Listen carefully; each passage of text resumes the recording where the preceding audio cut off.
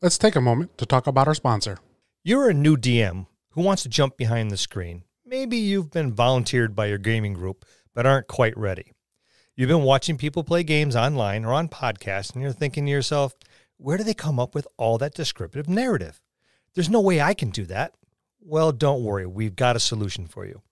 What if I were to tell you that I can put a team of professional writers alongside you at your desk while you're prepping your game? Sounds pretty good, huh? With Describe, we can do just that. These narratives vividly describe monsters, places, spells, people, you name it. It's there, and there are more than 6,000 of these easy-to-search up, copy, and pastable, beautifully written narratives right at your fingertips. Confidently read these narratives aloud in your campaign and impress noob and veteran gamer alike. And the best thing about it is, the library of narratives is constantly growing, and it's affordable. Describe has graciously provided us with a discount for our listeners.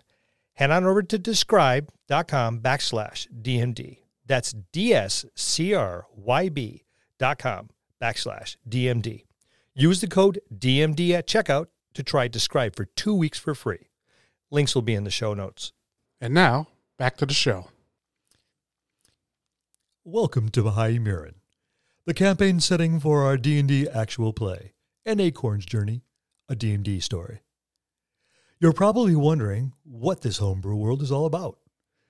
Being new around these parts and all, well, step inside the visitor center so we can give you the basics and get you up to speed because it's our homebrew world, Heimurrin, this week on the Dungeon Master's Dojo.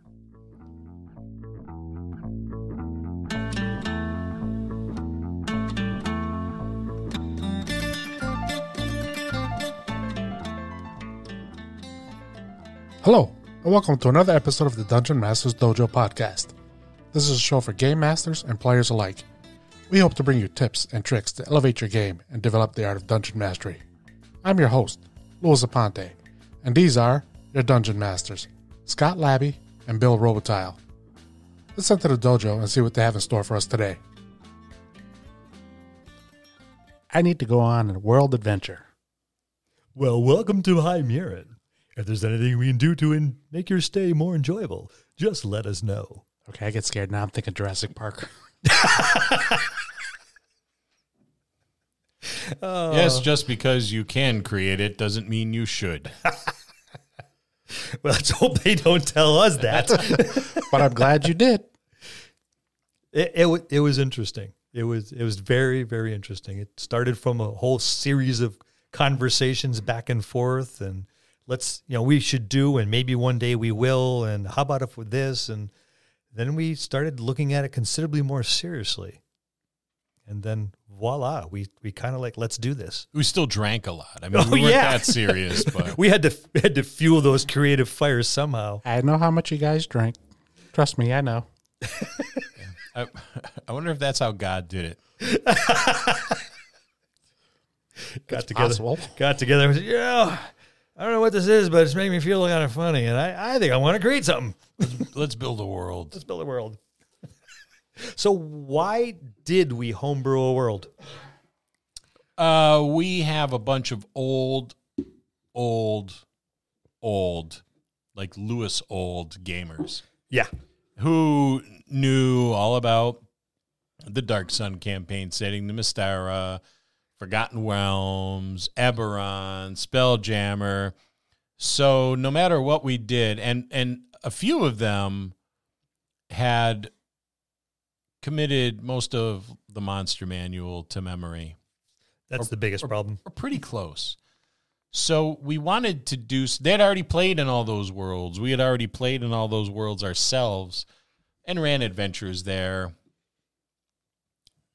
So we wanted to give our players something brand new to explore when we go away on our week-long adventure in February. And we're glad you did, too. Well, part of it, too, is, we don't want to be throwing the same old thing at them. Boring. And I think you and I started talking, we should make our own monsters. I think maybe that's somewhere's around where it started. Yeah. Maybe we should just, we started like reskinning monsters and giving them abilities, taking abilities away, makes one thing look like another. So they thought they were fighting one monster, but it had different abilities altogether. I think that kind of started it. It was, and it was actually pretty funny because when we heard new monsters, our eyes got big like, a cat looking at milk. And then we saw the monsters and our eyes watered. We were scared. I think one of the very first things you ran into was the Billicus. Yeah, we won't talk about that one. Yeah, in our table was when we take our table on an adventure, it was like taking, Jeff Corwin, Steve Irwin, Marlon Perkins, and Jim Fowler out on a walkabout in nature. Yeah, we're going to do a safari. Yeah, they knew everything. Yeah. So we had to, but then we're like, well, where are our monsters going to live? Well, we got to build a world for them. Because inevitably you get this does not exist in the Forgotten Realms. Yeah. Oh, well, that's not indigenous to this particular continent. It is now. It couldn't possibly survive in this environment. Well, surprise. And we had players that knew more about the campaign settings, much more about them than we did, because they owned every iteration of the campaign setting, and they devoured it. And a lot of them like were a fat guy does cake. I should know. And they read the books, the novels. Yeah, that went along with them. Yep. And a lot of them were game mastering their own tables as well. Yeah. So they dipped their toe into the pool and sat in the big chair, and this is how I do it. So yeah, we needed something to freshen it up for our group, and that's how it all came about. So what's in our homebrew world? We got continents and stuff. Well, let's go over our continents. We have 5 major areas in the world. Yes. Of course, now I got to build a 6th, but yeah. What are you waiting for? I mean, we just ended yesterday. Yeah, you can't give us a chance to explore the rest of the lands. Are you going to jump on this bandwagon? No, Mister, no, I gotta edit all this stuff. You going to jump on that bandwagon? Okay. He's not. No, there's no chance you'll get Lewis to put forth that degree of effort. Let's start off with our primary continent, where everything kind of spun off of. Yes. And that would be Kern. The big one, kind of, sort of. Kind of, sort of. Kurn. Kern. That's where most of the people live. Yes, it has the largest population. It's where we featured the sundering of our continent and split it, cracked it right down the middle, and left a bit of an annoyance for people to get up and down over this giant cliff that went from coast to coast. It tends to be the most diverse. It does. Well, it was the refuge after what we call the sundering. And because, where they came from kind of blowed up, but we'll get into that in a couple minutes. But so they all kind of headed here because it was the largest and the least amount of damage was done to Kern. So I think that's where a lot of the races ended up here and then evolving here. Yeah, they either came across from other places or they came up from the underworld. Yes, the depths of the world.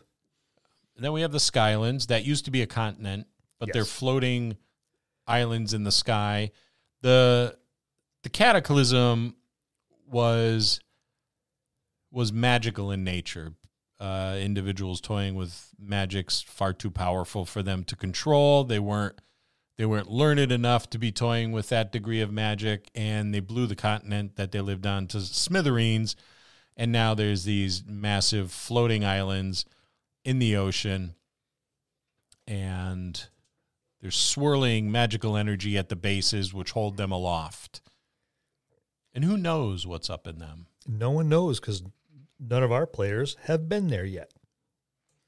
Maybe someday. Chomping at the bit. They desperately, it's a floating island. I got to get up there. You guys can explore it with us. That would be fun. That would be cool. Then we have the rest of the continent that blew up. The stuff that didn't sink or stuff get that shot didn't- into the air. Or shot into the air floating around, which is Perth and the seeds of the world. Perth is kind of the largest landmass of this group. It's a bit of a good size, either massive island or small continent.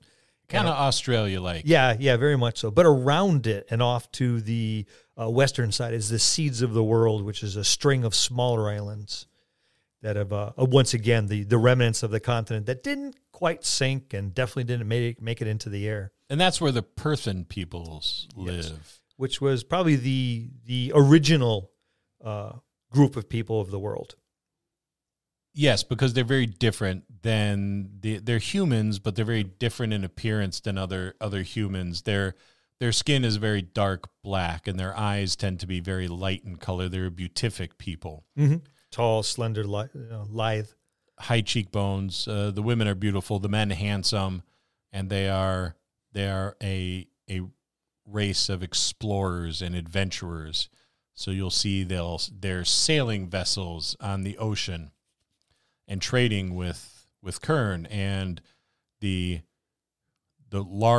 big island. Mm-hmm. Then we move on to Zvajir.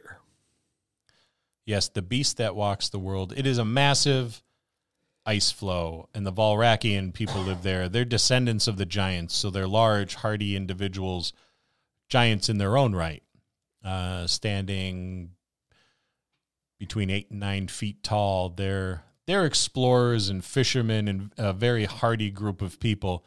Their cousins, the Valrakians, live on the continent of Kern in the north. The Valrakians are not as warlike as their cousins. They're less hot-headed. Well, they have less people to fight with. They're on a giant ice floe. And the reason they call it the beast that walks the world, it's an ice floe that's so massive, it actually, the bottom of it drags along the sea floor. But as weather builds one end, it breaks off the other.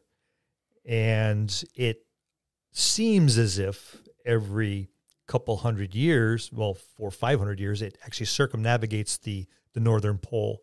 So there are times where it's a very long trip to get back to Kern, and other times where it's relatively close. So it depends on where in the cycle it is, but there's a good amount of time that it can't even be seen from the shore because it's hundreds and hundreds of miles away. Then there's the southern continent of Pelorith. That is an inhospitable Arctic climate. Rock spires reaching to the sky, little to no vegetation except around the shorelines. Ice and snow are everywhere. Glaciers dot their way through the mountaintops. It's like you said, a horribly inhospitable. What the hell? Why can't I talk? Inhospitable. It's the mustache. It is. It gets in the way of my upper lip and my lower lip and in my teeth. But it's epic looking. Yeah. So but there are creatures out in those rocks and the snow that are horrific. I don't know where they came from. The trolls live there too. The trolls were a slave race bred for servitude by the Tianaruk. They waged a rebellion. They had used eugenics to develop these creatures, and they waged a rebellion. They were too much to handle, so they released all the different species of troll out to the surface with the expectation that they would die. Which they did not. They didn't. So you have trolls are big to begin with. They're about the size of the giants of the north. But then there's the really big trolls that you might think of when you hear about Scandinavian stories, and those are lurking about in the mountains of Pelorith. There's one city, Slave City. Yes, we have slavery in our world. We added that because slavery sucks. Slavery sucks. You got to have bad guys. So there is a large city that trades with some of the other nations of Kern in the slave trade. They have to get resources somehow because they live on a giant frozen rock. And that's how they go about it. That's the continents that we have up to this point. There is probably a sixth inevitably coming, as we mentioned earlier, but I'll build that first chance I get. tomorrow. Yes, sir. God, you sound like Lou now. All right, so we move on to the magic of our world. We have magic. Oh, it's yeah. just regulated. Yes, it's severely regulated, actually. Yes. There are two entities that watch magic. One actively seeking it out. The other one counsels sternly, I might say. But the one that actively seeks it out resides in the towers of the mages. There's a little corner of the world where the mages dedicated to each form of magic has their own tower, and they have what they call the Shroud. And these are the shock troopers that go out and collect magic because magic blew up the world. And they are still terrified of it thousands of years later because they don't want it to happen again. And if someone or something or organization, a group, a city, an individual has what they deem too much magic and draws attention to themselves, they will send out agents of the Shroud to collect it and take it and put it away where it's safe. And a user of magic in an adventuring party was either trained with this organization called the Concilium at one of their universities of magic, or they were trained in the underground, so to speak, by an outlaw user of magic. So some sorcerers may have come up being tutored by a sorcerer outside of the Concilium. Some of the wizards may have learned their use of magic through an outlaw wizard, or they may have attended one of the universities of magic that's regulated by the Concilium. Because even your advancement in magic is watched carefully as well by the Concilium. And there are, at the very high levels, only a few allowed at that level. And you have to challenge someone from a higher level to gain that level and displace them from their seat in the Concilium in order to step up to that level. Difficult process. The other set of individuals that kind of keep an eye on magic, more in a counseling, is divine magic users. They have a set of towers as well devoted to the alignments. And so then the other group that keeps an eye on the magic, but more in a consultant style, is the Conclave. And this is the group of divine magic users. Each tower has its own alignment. Then you have the central tower, which is a tower of roses, which is inhabited by the Rose Warden that oversees it. And then you have their council as well. And like the mages, you have to, as you move up into the higher levels, you have to challenge someone of a higher level and displace them to take their place. And that's how you work your way up as well, which also helps put a bit of a damper on really high level player characters. We do, like I said, we do police our magic in our world, and even with the players. Now, granted, we're going to let the players have a shot at it, and sometimes they might make it, and sometimes they don't, but those are the two organizations that keep an eye on the magic, and they have their own protectors as well, but more instead of shock troopers, more like a police, and that's the Phoenix Guard, and those are the... it's almost like the Papal Army. Very much like the Papal Army, and it was stylized after that a bit. So the indigenous people of the area, which is on Perth, make up that police force that keeps an eye and protects the towers, but also takes care of any necessary intervening or mingling with the real world out there beyond their towers. What? No halflings? No halflings. Did away with them, threw them off the planet. They may be somewhere in orbit, but they're going to burn up on re-entry. Yeah. Yeah, they've already started. One just landed in the backyard. Oof. Why no halflings? There's halflings everywhere. Yeah, it's way overdone. And I want my halflings to be like hobbits.